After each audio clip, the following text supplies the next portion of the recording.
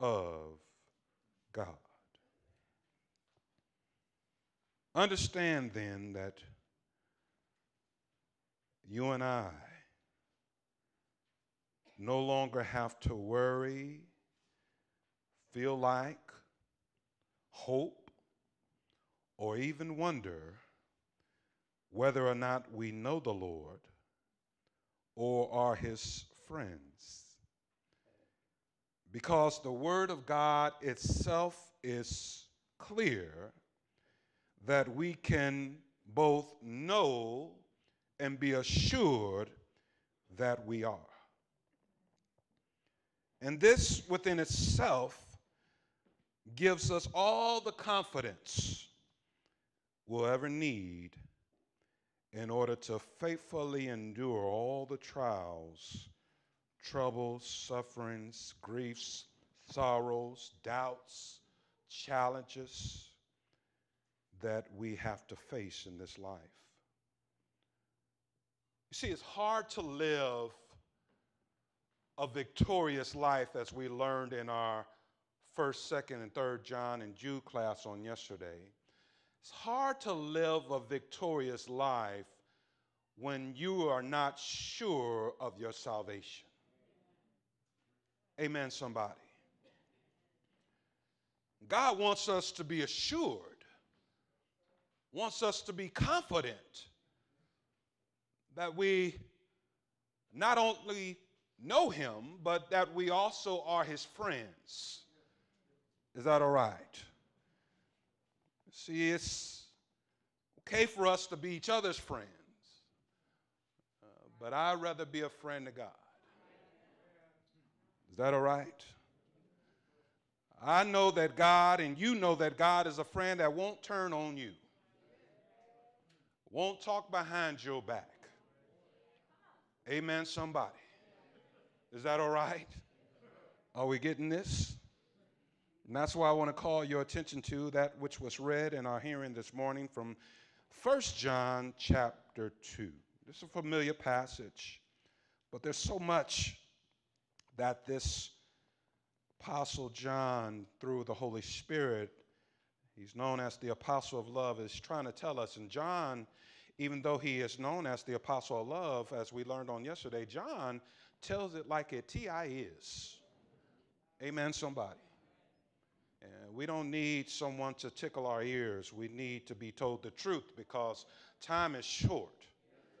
We're not here trying to impress nobody, entertain no one. We need the word. We need the truth, the whole truth, and nothing but the truth. Amen, somebody. Is that all right?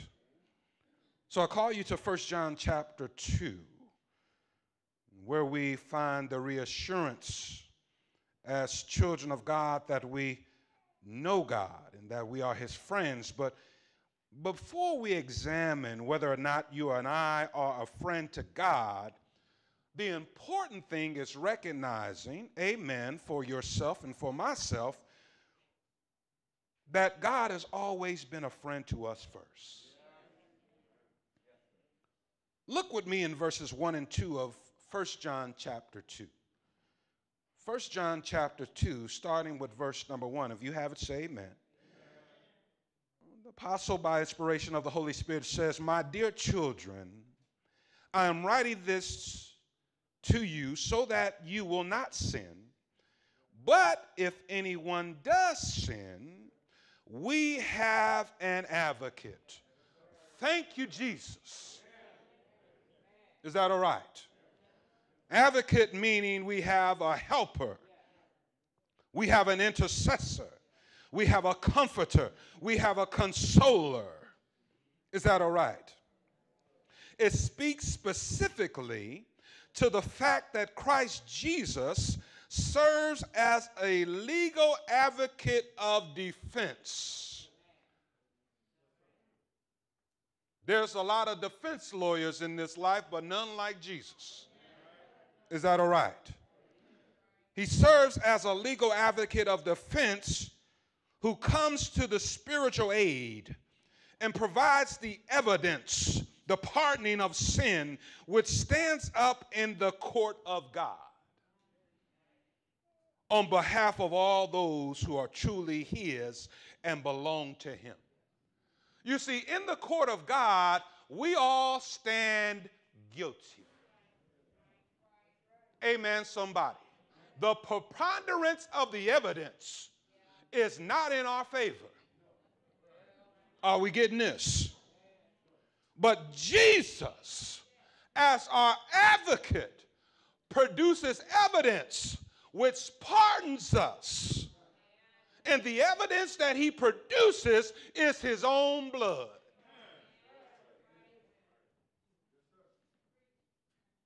We have an advocate with the Father. He is Jesus Christ, the one who is truly righteous. Notice, he himself is the propitiation. And I'm glad that the translators in the King James translated this into this word because it's critical. Propitiation speaks to Christ himself being the ultimate and only offering,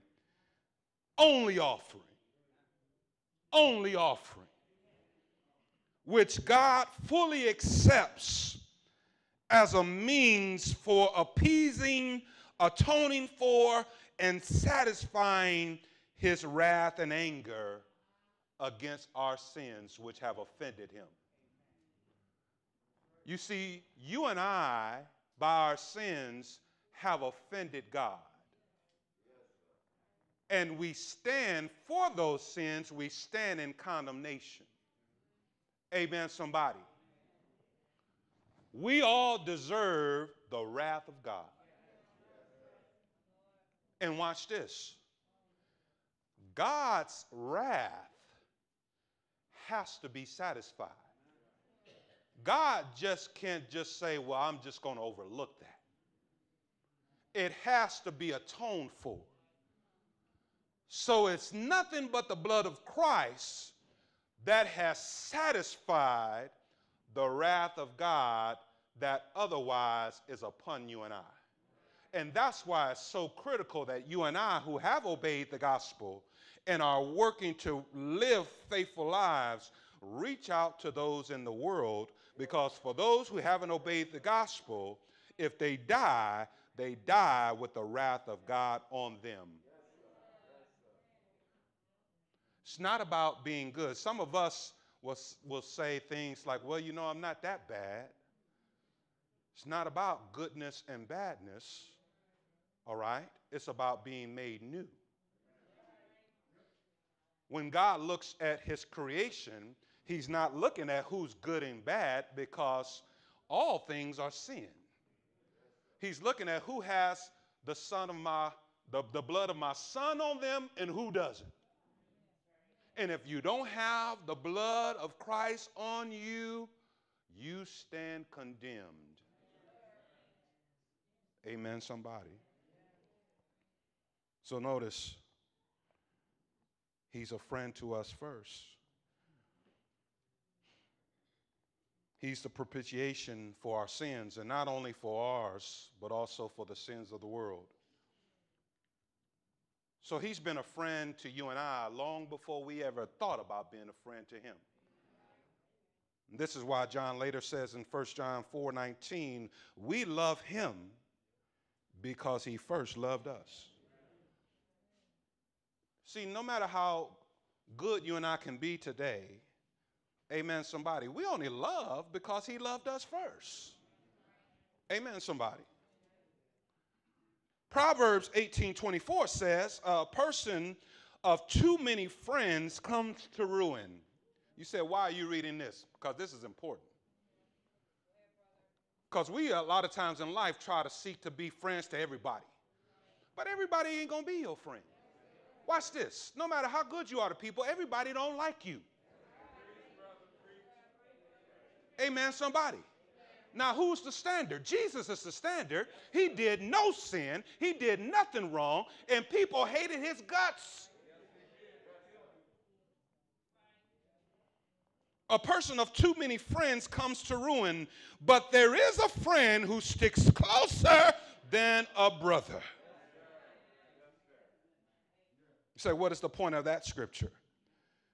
God is telling us in that Proverbs 18:24, it's not in the multitude of so-called friends we have in this life, but in the true loving friend Christ Jesus, whose love is stronger and purer than any and all the relational and familiar ties that we can ever have in this life, that we find our true help. We think that the more friends we have, the more homeboys we have, the more help we have. And you only grow up to learn. You ever notice? The older you grow, the less friends you have. Amen, somebody, because you discover that everybody really don't like you. And everyone who pretends that they like you only value you for what they can get out of you. Amen, somebody. And not only does not everybody like you, but you don't even like yourself sometimes. Amen, somebody. Is that all right?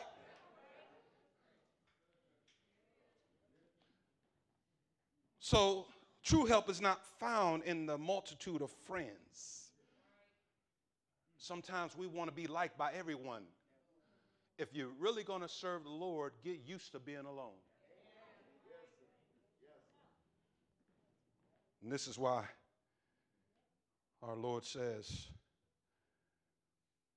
John 15 and verses 12 through 14, John 15, 12 through 14, this is my commandment, that you love one another as I've loved you. Greater love has no one than this, than to lay down one's life for his friends. No one has died for you except for Jesus Christ. I know we love it when people say, I'll die for you. They lying. Oh, I love you so much, I just died for you. They lying. Amen, somebody. All right. But notice what Jesus says in verse 14. He says, you are my friends if you keep on obeying what I command you. So notice then the test of a true Christian. Notice then the test to where we can test ourselves to see if we're truly a friend to God. Y'all ready to take the test? Back to 1 John chapter 2. Verse number 3 says, now by this we know or are assured that we know him if we keep his commandments. Now what your Bible says? Now by this we know, we are assured, that's what that know means, that we know him if we keep his commandments. Now look at this second, know him. This know him means coming to learn, coming to recognize, coming to realize something or someone, but notice how? Experientially. All right? It's a first-hand knowledge that comes through only through a personal and intimate relationship. Are y'all getting that? Know him comes only through a personal, intimate relationship. It's time we graduate on and move on to from acquaintance with God to intimacy with God. Amen, somebody. Our Lord said in his prayer in John 17, the Gospel of John 17 and the verse 3, our Lord said, this is what he prayed for. He said, and this is eternal life, or this is salvation, that they may, notice, know you, and know you, the only true God, and know Jesus Christ, whom you have sent. In other words, salvation will not be ours unless we truly, truly know the Father and the Son. And that cannot happen without an intimate relationship, personally, not through somebody else. You can't know God off of grandmama's relationship with God. Amen, somebody. You can't know God off of your brothers or your sisters or your mamas. No one. You have to cultivate and develop an intimate, personal, intimate relationship with God for yourself. Amen, somebody. Do we know him? You see, not only is that important, because sometimes we get so caught up in the world's way of things, because in this life we want to be known. Amen, somebody, Brother Willie. We want to know how many followers we have, how many likes I got, because we want to be known. Want people to see what we got, who we are. Amen, somebody. In this life, we boast in people knowing who we are. However, listen to Jeremiah. Jeremiah 9:24, the word of God says, "But let him who glories glory in this, that he understands and knows me, that I am the Lord, exercising loving kindness, judgment, and righteousness in the earth. For in these I delight, says the Lord." So if you're going to boast about something, amen, somebody, if you're going to post something, post that you know the Lord. Amen, somebody. And for those of you who don't post, if you're going to talk about something, you're going to brag about something, brag that you know the Lord. Amen, somebody. I don't want to just pick on the people who are on social media. I know y'all, he always talking about people on social media. I'm just picking. But notice, verse 3 again says, "Now by this we know, or are sure that we know him, if we keep his commandments." If we keep. If we keep. This is most crucial term because it is a present and active term, meaning that it's ongoing and continual. It's a military term meaning to guard, to maintain, to observe, to keep an eye upon, to give full attention to keep intact spiritually in one's heart and mind. And specifically, it speaks to holding fast continually in order to protect from loss or injury. So in other words, just because you start off with something doesn't mean that you'll maintain it. It can be lost. Amen, somebody. So that's why he says we have to keep. We have to hold fast to. We have to maintain. We have to continue to give our full attention to in order to keep intact. And therefore, the point is, at this time, you had those, as we learned on yesterday again, you had those who reveled in having special knowledge as Christians. They called them Gnostics.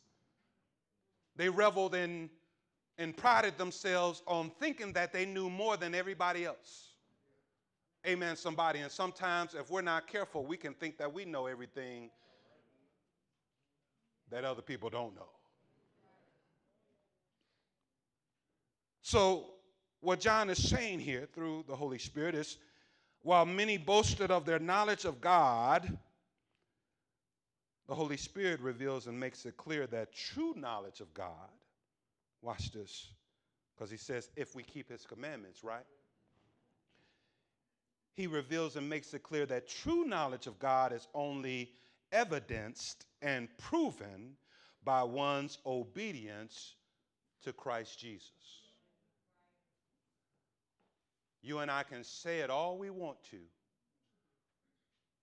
but action speaks louder than words. And this is why the Holy Spirit through through Paul to Titus says in Titus 1:15 and 16, to the pure all things are pure, but to those who are corrupted and do not believe, nothing is pure. In fact, both their minds and consciences are corrupted. Notice, they claim to know God, but by their actions,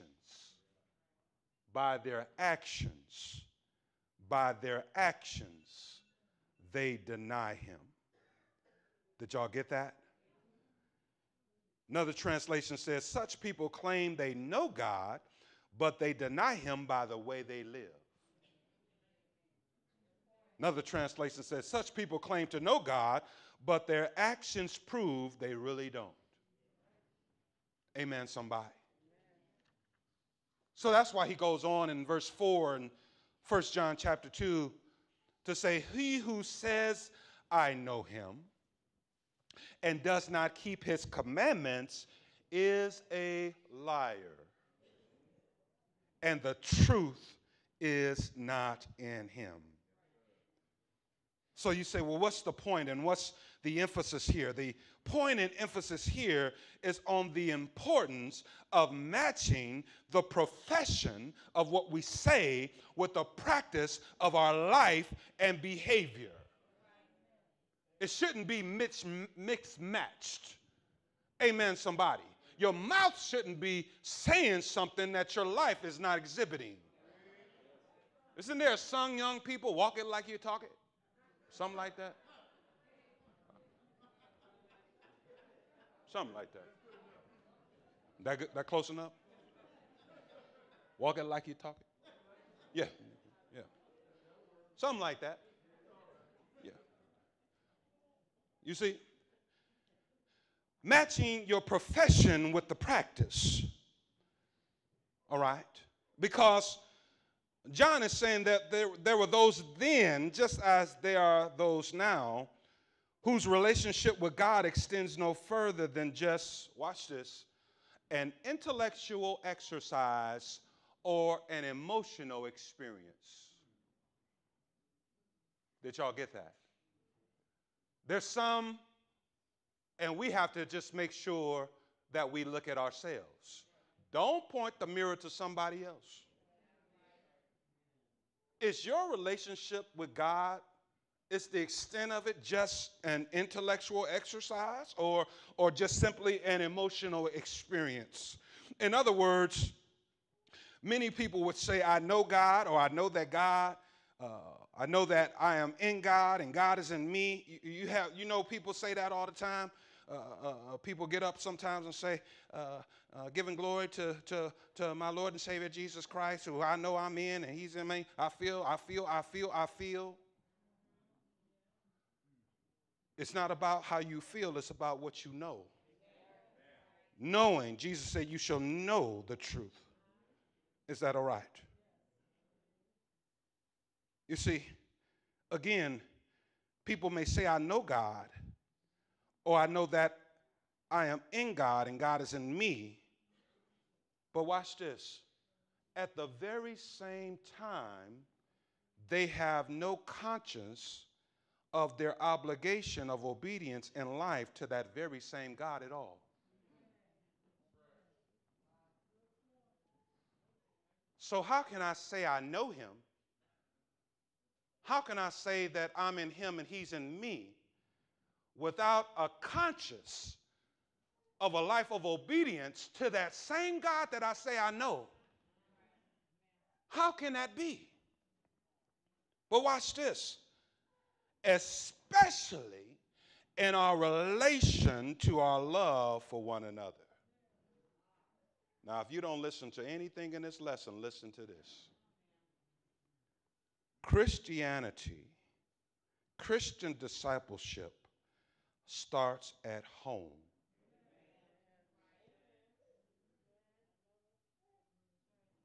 Did y'all hear me? Christianity, Christian discipleship starts at home in our relationships with one another.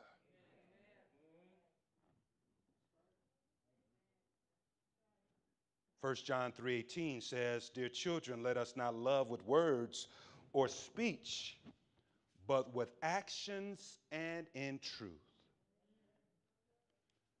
Then he says in 1 John 4:20 and 21, "Whoever claims to love God yet hates his brother or sister is a liar. For whoever does not love their brother and sister whom they have seen cannot love God whom they have not seen." How can you love God and you damn me?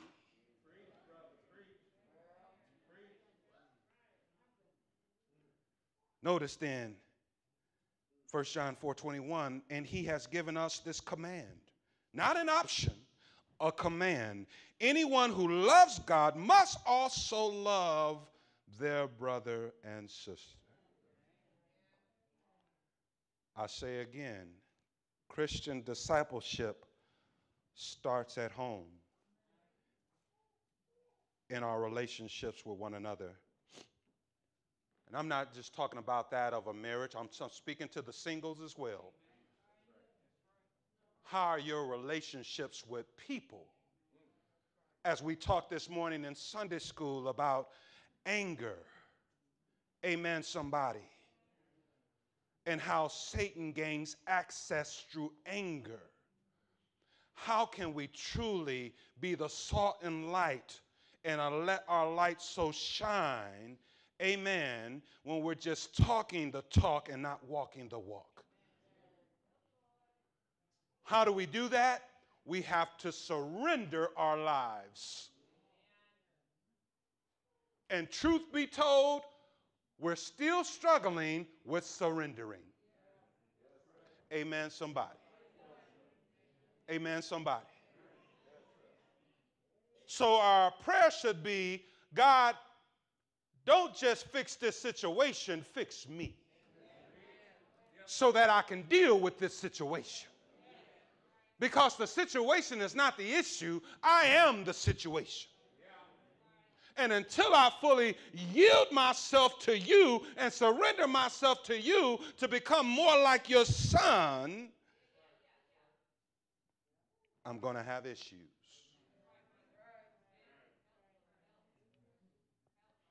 So help me with me.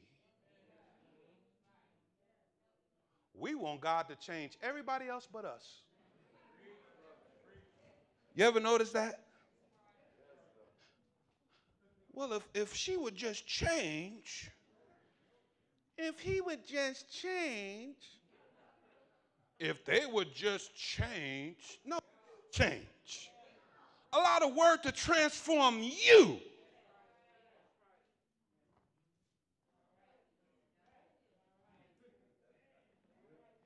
So watch. Again, he says in verse 4, "He who says, I know him, and does not keep his commandments is a liar, and the truth is not in him." You know what the Holy Spirit is truly saying? He who keeps on saying, I know him, and keeps on not obeying his commandments, keeps on being a liar. And the truth keeps on being not in him. That's what he's truly saying. Amen, somebody.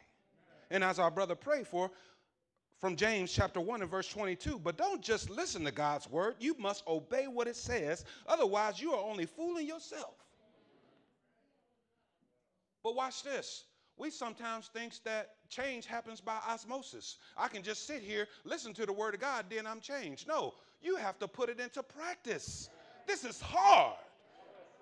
As we said this morning in Sunday school, there's nothing convenient about being a Christian. It's a sacrifice. You have to kill this man every day. This beast. This thing's just it's not subject to God. So you got to ask God, God, help me with killing myself today. I know that sounds weird, but it's the truth. Because this thing has a mind of its own. You want me to tell you? If that had got a mind of, you ain't want to come here this morning, did you? You wanted to stay in bed, didn't you?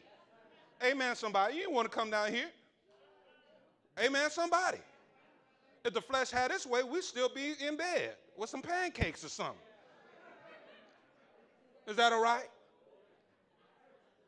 But when the Holy Spirit governs this thing, the Holy Spirit says, get yourself up, your lazy self. Get up. We're going to glorify God who gave his life for you when you were sad and sorry and didn't care nothing about him.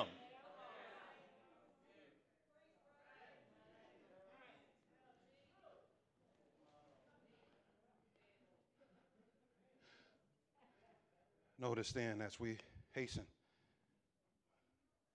Verse 5, but whoever keeps his word.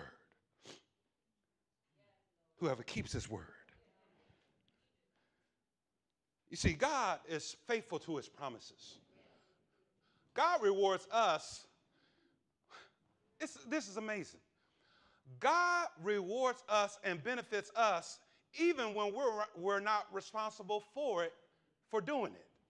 Are y'all getting this? In other words, we have to ask God to help us do what he wants us to do, but then he still rewards us for doing it. Did y'all get that? He helps us with us, but then rewards us for doing it.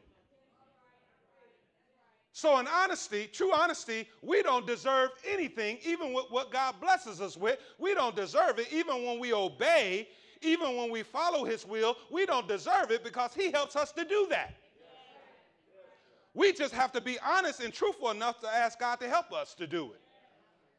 So maybe in honesty, we should say that God rewards us for asking and trusting that he's able. Is that all right? But whoever keeps his word, truly the love of God is perfected in him.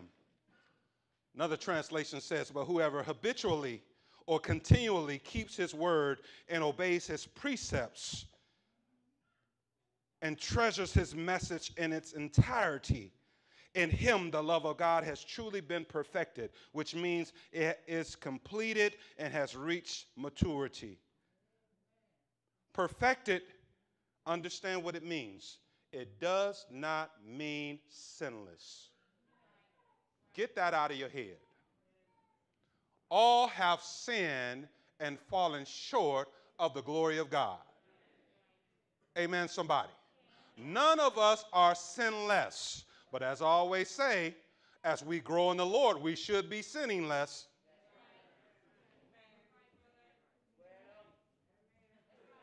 Amen, somebody. Is that all right? Are we getting this?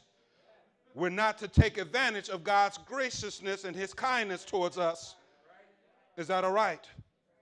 So this perfection here, the love of God being perfected in us, means to accomplish, complete, bring to an end goal, reach an end stage. Spiritually, it speaks specifically to the working of something spiritually through an entire process. In other words, it's a work, y'all, and it's a good work. Amen, somebody. Sometimes we have that microwave mentality where we just want to be grown-up Christians. You ain't going to get that. You want to be spiritually mature by tomorrow. It took you 40, 50 years to be where you are. You think you're going to be like that tomorrow? No, you're not. Amen, somebody. It's a process. In order to reach that final phase or conclusion, And guess how long that takes? You say, well, how long that going to take? All your life. All your life. Amen, somebody. Keep on living. Because at the end of the day, when we keep on living, we still need the grace of God. But watch this. While the love of God is perfected, we need to understand that sin, on the other hand, is just the opposite. Sin, on the other hand, is just the opposite because it has no perfection. Did y'all get that? Listen, sin has no perfection because it has no end, it has no goal, it has no aim. Because the definition of sin is missing the mark. It's missing the mark. Are y'all getting this? And therefore, obedience is the exponent of the proper carrying out of the love which exists in one's heart. The only way that our love is carried out is by our obedience. Not because we think about it. Think about all the things you thought about doing this week that didn't get done because you didn't act on it. A lot of us started last Sunday, the first day of the week, with good intentions to do things that were never accomplished or reached because you didn't carry them out. That don't mean you didn't think about it. Amen. That don't mean you didn't think about Sister so-and-so and reaching out to her and calling her and encouraging her, or reaching out to Brother so-and-so, or visiting someone, or calling and encouraging, or sending someone a card. That don't mean you didn't think about it. But our love is only carried out by what? Our actions. Our actions. All right? So understand then, when it comes to our obedience, the love of God constrains us to do that. Amen, somebody? True love for God is not expressed in intellectual knowledge. It's not expressed in sentimental feeling. And it's not expressed in our emotional experiences, but only in obedience. I want to close by asking you to go with me to the Gospel of John. Gospel of John, chapter 14. Watch this. Gospel of John, chapter 14.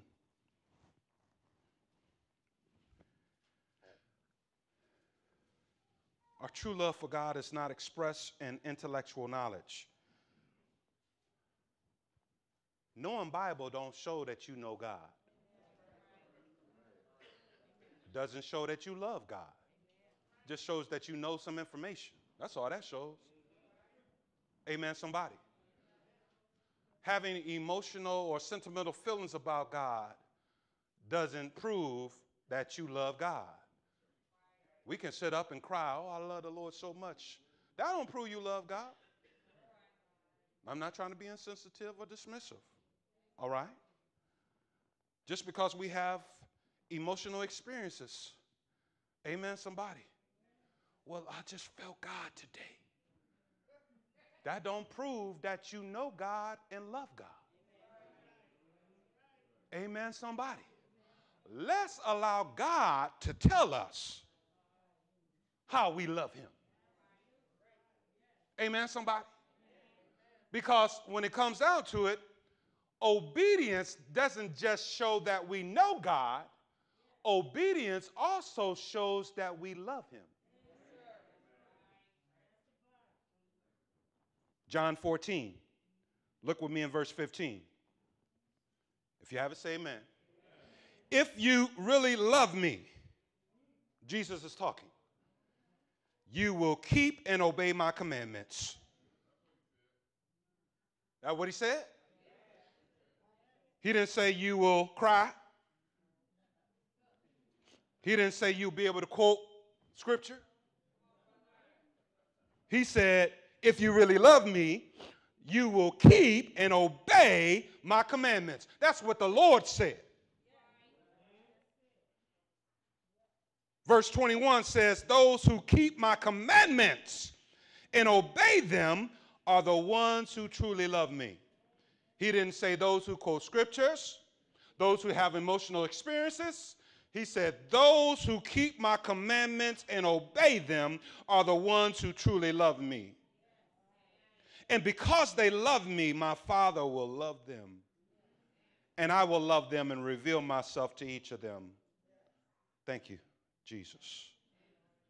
Verse 23 says, if anyone truly loves me, he will keep and obey my word or my teaching. And my Father will love him, and we will come to him and make our dwelling place with him. You see, our obedience, I close with this. Our obedience is not so much, hear what I'm saying, because it's required. Our obedience is required. But our obedience is not so much about him needing to receive our love. Are y'all getting this? Not that God is on his knees begging for us to love him. That's the least we should do because of what he's done for us. But our obedience is truly about the evidence and assurance that we abide and remain in his love. For what he's done for me, I want to make sure that I try to do the best I can do. And I know my best will never be good enough. But I want to try, Christine, to live the best I can to show him that I love him so that he can keep on loving me.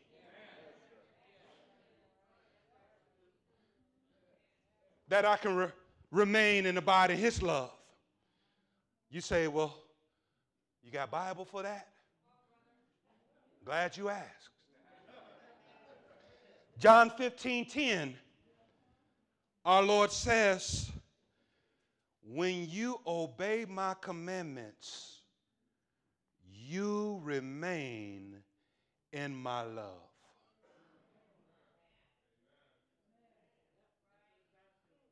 Don't you want to stay in his love? Can you imagine trying to navigate this life without the love of God?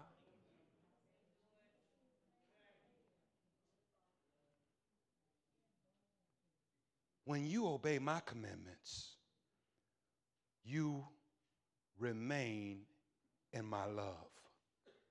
Notice, just as I obey my Father's commandments and remain in his love.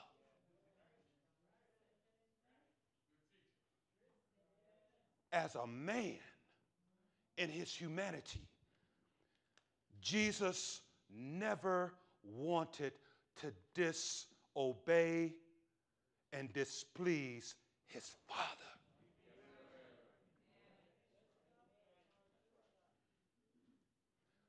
That's why on the cross, when he had your sin and my sin on him, he cried out, Eli, Eli, lama sabachthani. My God, why have you forsaken me? He experienced his Father turning his back on him because of you and me. What a love.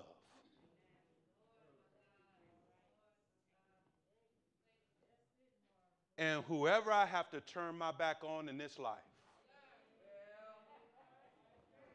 whatever I have to turn my back on this life, to show him that I love him, I'm willing to do it.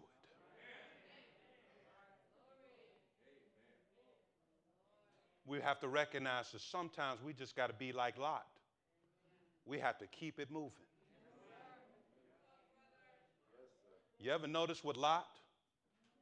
That was his wife. He kept it moving. His daughters, that was their mother. They kept it moving. I'm not telling us to give up on people. Not telling us to dog people out and disown people. Not telling us that. But whatever you need to do to please God, do it. Because he's given up everything for you. I've said enough. You not obeyed the gospel of Jesus Christ.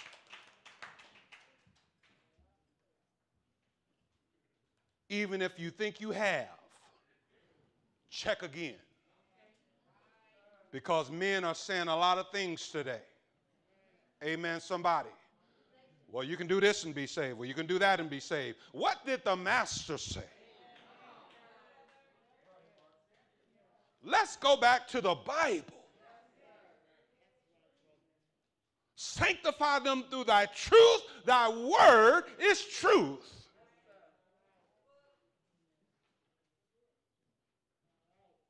The Bible says, Romans 10:17, faith comes by hearing, hearing by the word of God. We've tried our best not to give you nothing this morning but the word. Amen, somebody. Not our opinions, not our ideas, not any type of entertainment. Give you the word. Go back and check it for yourself. Don't take my word for it, because I'll be standing in judgment with you. Amen, somebody. Is that all right? Faith comes by hearing, hearing by the word of God. In other words, there will be no faith without the word of God being taught or preached. Where there is no word of God, there will be no Christians. That faith that we hear and receive from the word of God produces a belief within us. We have to believe what we heard. Amen, somebody. Jesus said in John 8:29, except you believe that I am he, you will die in your sins. That belief leads us to a change of heart. To a change of heart. To where we make up our mind that we stand in need of a Savior. And we no longer want to live the way that we're living. And that we can't help ourselves. We need help with that. Amen, somebody. I always say, and I'll say it again, I know y'all sick of hearing this, but the church is a hospital. We all are sick with sin. Amen, somebody. We're not here because we got it together. We're here because we come to the physician, the great physician, who's able to heal us. Amen, somebody. When we repent, we're then commanded to confess. Romans 10:9 and 10, for with the mouth confession is made unto salvation. Unto salvation. Unto, meaning you're on your way, you're not there yet. Because you'll hear many people on TV tell you, well, say this prayer, ask God into your heart, and I believe you've been saved. And that's what they say. I believe you've been saved. The Bible don't say that. We ought to believe the Bible. The Bible says, Galatians 3:26 and 27, for you are all the children of God. How? By faith in Christ Jesus. For as many of you as have been baptized, notice, into Christ, have put on Christ. So what puts you and I into Christ, what puts Christ on us, is our obedience in the final step of being baptized into water. That's not holy water. That's just H2O. But the master told us to get in that water, so that he can work his work of operation to create us to be new creatures in Christ Jesus. And when we come out of that water now, we can begin to learn how to live right. Unlearn all that mess we've been taught all of our lives and learn to live like Jesus. Consider where you are as we together stand and sing the words of encouragement. Why will you linger, wandering from the fold of God? Hear you now.